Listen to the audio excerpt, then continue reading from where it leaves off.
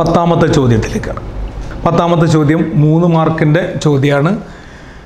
വൃത്തങ്ങൾ എന്നുള്ള ഭാഗത്തു നിന്നാണ്. സർക്കിൾസ്. വൃത്തങ്ങൾ എന്നുള്ള ഏത് സെക്ഷനാണെന്നുള്ളത് നമുക്ക് ഈ ചോദ്യം കണ്ടാൽ മനസ്സിലാവും. ഈ ചിത്രം നമുക്ക് പരിചയമുള്ള ചിത്രമാണ് ശരിക്കും. 2020 ചോദിച്ച അതേപോലെ ചിത്രങ്ങൾ ഓരോന്നിലും കാണാൻ ശരിക്കും. അപ്പോൾ ഇതിൽ വട്ടമില്ല എന്ന് മാത്രമേ ഉള്ളൂ ഇതിൽ. പക്ഷേ ഇത് വട്ടവുമായി ബന്ധപ്പെടുത്തിയുള്ള ചോദ്യമാണ്. അതാണ് നമ്മൾ ഇനി ചെയ്യാൻ പോകുന്നത്. അപ്പോൾ 3 കാര്യങ്ങളുടെയും പ്രത്യേകതകൾ നോക്കാം. ചക്രീയ ചതുർഭുജം, സൈക്ലിക് ക്വാഡ്രിലാറ്ററൽ എന്ന് പറഞ്ഞാൽ നേരത്തെ നമ്മൾ വിശദീകരിച്ച് അതുമായി ബന്ധപ്പെട്ടൊരു ചോദ്യമാണ് ഇവിടെ ഉള്ളത്.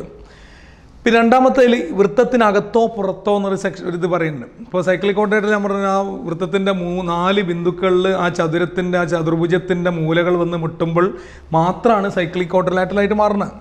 അപ്പോൾ ചില ചോദ്യങ്ങൾ തന്നിട്ട് അതിൻ്റെ അപ്പുറത്താണോ ഇപ്പുറത്താണോ എന്നൊക്കെ ചോദിക്കുമ്പോൾ മനസ്സിലാകുന്നുണ്ട്. 180 കറക്റ്റ് ആണെങ്കിൽ കറക്റ്റ് വൃത്തത്തിലായിരിക്കും. 180 കൂടുതലുണ്ടെങ്കിൽ എന്ന് പറഞ്ഞാൽ രണ്ടിൻ്റെയും തുക 180 കൂടുതൽ 190 200 ഒക്കെ ആണെങ്കിൽ വൃത്തത്തിനകത്തുണ്ടാവുക. 180 കുറവാണെങ്കിൽ വൃത്തത്തിന് പുറത്ത് പോയി ഉണ്ടാവും. എന്നാൽ കോണിങ്ങനെ ചെറുതായി പോവുക ചെയ്യാം ദൂരത്തേക്ക്. അകത്താണ് ഇങ്ങനെ വൈഡ് റേഞ്ചിൽ നിൽക്കുക ചെയ്യാം. 180 കൂടുതൽ നിൽക്കുക ചെയ്യാം രണ്ടിൻ്റെയും തുക. അപ്പോൾ ആ ഒരു സെക്ഷനാണ് ഇവിടെ നമ്മൾ ശ്രദ്ധിക്കേണ്ട. അകത്തോ പുറത്തോ എന്ന് പറഞ്ഞാൽ അത് ഉദ്ദേശിച്ച് in the circle, outside the circle, on the circle. ആ വരമലാണെങ്കിൽ ഓൺ ദി സർക്കിൾ എന്നുള്ള പ്രയോഗമാണ് നടത്തുക. മൂന്നാമത്തെ നമ്മൾ ഇതിൽ അറിഞ്ഞിരിക്കേണ്ട വിവരമാണ് അർദ്ധവൃത്തത്തിലെ കോൺ. അർദ്ധവൃത്തത്തിലെ കോൺ എന്ന് പറഞ്ഞാൽ സെമി സർക്കിളുള്ള കോൺ എന്ന് പറഞ്ഞാൽ 90 ഡിഗ്രിയാണ്, എപ്പോഴും 90 ഡിഗ്രിയാണ്.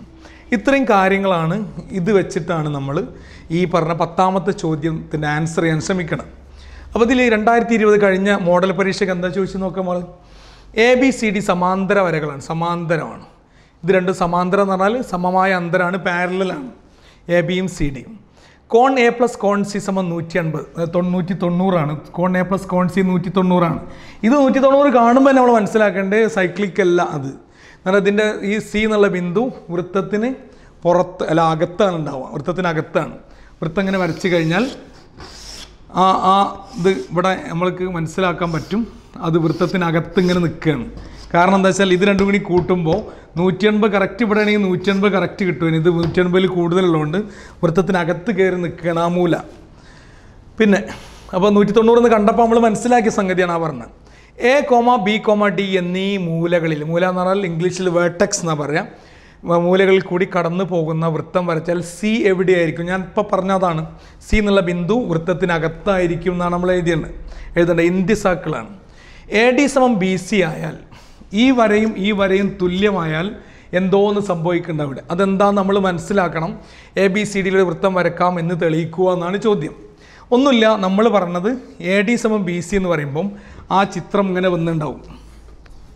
AD = BC ആവുമ്പം നമ്മൾ ഈ ചിത്രത്തിന് ഒരു ഐസോസിലസ്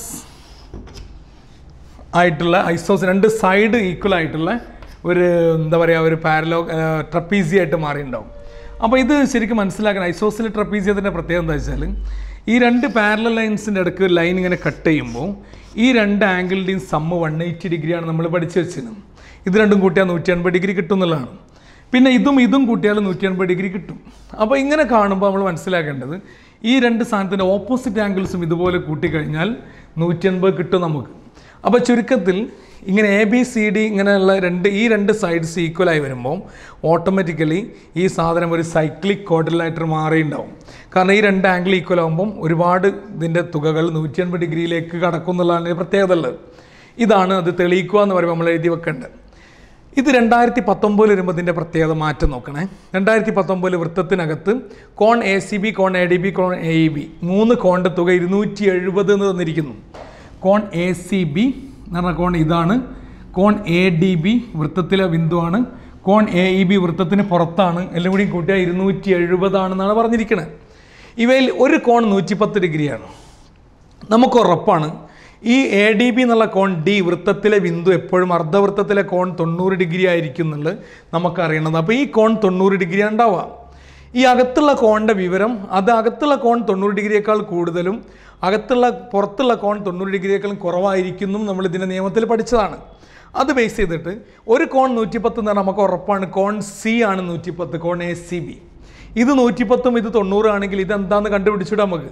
അങ്ങനെയാണെങ്കിൽ ഈ ബാക്കി കോണുകൾ എത്ര എന്നാണ് ചോദിക്കുന്നത്. ഈ കോൺ കണ്ടുപിടിക്കാൻ ടോട്ടൽ 270 തന്നണല്ലോ. അപ്പോൾ ഇത് 90ഉം ഇത് 110 ആണെങ്കിൽ ബാക്കി കണ്ടുപിടിക്കാൻ ഒരു പ്രയാസമില്ല. 270 രണ്ടും കുറച്ചാൽ മതി. അപ്പോൾ ഇങ്ങനെയാണ് ഇങ്ങനെയുള്ളൊരു ചോദ്യമാണ് ഇവിടെ ചോദിച്ചത്. ഇവിടെ രണ്ട് കാര്യങ്ങൾ ഉപയോഗിക്കണം. ഒന്ന്, വൃത്തത്തിനകത്തുള്ള കോൺ 90 ഡിഗ്രിയേക്കാൾ കൂടുതലായിരിക്കുന്നു, വൃത്തത്തിന് പുറത്ത് 90 ഡിഗ്രിയേക്കാൾ കുറവായിരിക്കുമെന്നും വൃത്തത്തിലെ ബിന്ദു 90 ഡിഗ്രി ആയിരിക്കും എന്നുള്ള ആ ഐഡിയയാണ് നമ്മൾ ഇവിടെ പ്രയോഗിക്കണം. അത് കഴിഞ്ഞ് 2018 മാർച്ച് വന്നപ്പം ഇതേപോലെ ചക്രീയമായിട്ടുള്ള ചോദ്യം കണ്ടു, കോണളവുകൾ കണ്ടു. ഇത് വെച്ചിട്ട് ബാക്കി കോണളവുകൾ കണ്ടുപിടിക്കാനുള്ള ഇതേ ഐഡിയ വെച്ച് കണ്ടുപിടിക്കാവുന്ന ചോദ്യങ്ങളാണ് 2018 വന്നു. നോക്കിയിട്ട് 2020 2020 മോഡൽ പരീക്ഷയ്ക്കും 2019 മാർച്ചിലും 2018 മാർച്ചിലും സൈക്ലിക് ക്വാഡ്രിലാറ്റർ എന്നുള്ള ആശയം വെച്ചിട്ടാണ് 10ാമത്തെ ചോദ്യമായിട്ട് വന്നിരിക്കുന്നത്. ചോദ്യത്തിന് നമ്പർ മാറിയേക്കാം, പക്ഷേ 3 മാർക്കിൻ്റെ ചോദ്യത്തിൽ ഒരു ചോദ്യം ഈ സെക്ഷൻ എന്നാണ്. അപ്പോൾ ഈ വർഷവും ഇതുപോലൊരു ചോദ്യം, ഇതിൻ്റെ ഏതെങ്കിലും ഒരു വെർഷൻ എന്തെങ്കിലും ചെറിയ മാറ്റം വരുത്തിയിട്ട്, ചിലപ്പോൾ ഇത് രണ്ടും കമ്പൈൻ ചെയ്തിട്ടായിരിക്കും, ഇതും കൂട്ടിയിട്ടാവും, ചിലപ്പോൾ രണ്ടും ഒഴിവാക്കിയിട്ട് ഇത് മാത്രം വെച്ചിട്ടായിരിക്കും ഒരു ചോദ്യം ഈ വർഷവും പ്രതീക്ഷിക്കുക. അപ്പോൾ 10ാമത്തെ ചോദ്യത്തിൻ്റെ വിശേഷം അതാണ്. ഓക്കെ.